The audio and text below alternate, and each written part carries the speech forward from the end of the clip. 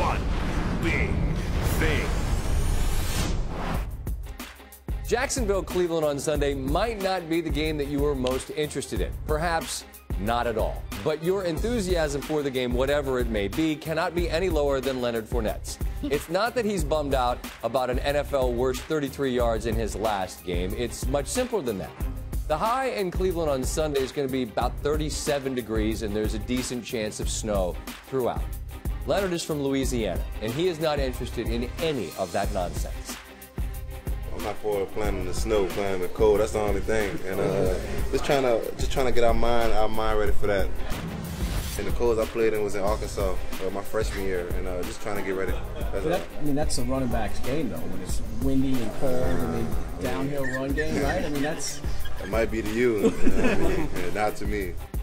The Arkansas game Fournette mentioned featured a temperature of 33 degrees. LSU lost 17-0, and Fournette gained only 9 yards on 5 carries. I understand he's from the Bayou where it's always hot and humid. But here's the thing.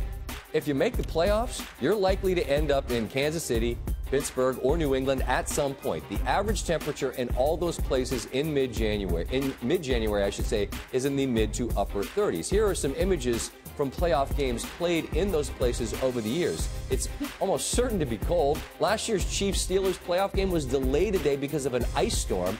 The Patriots played in one of the most famous snow globe games of all time. There's no guarantee it's going to be cold, but it absolutely will not be warm. So when Leonard talks about getting his mind right for Cleveland this Sunday, I'm looking down the road to when games matter most.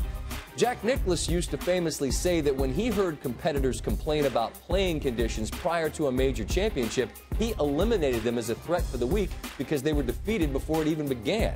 So until Jacksonville is in the business of earning home field for the playoffs, Leonard is going to need to learn to at least make peace with the cold. And he's going to get his first chance to do just that Sunday in Cleveland.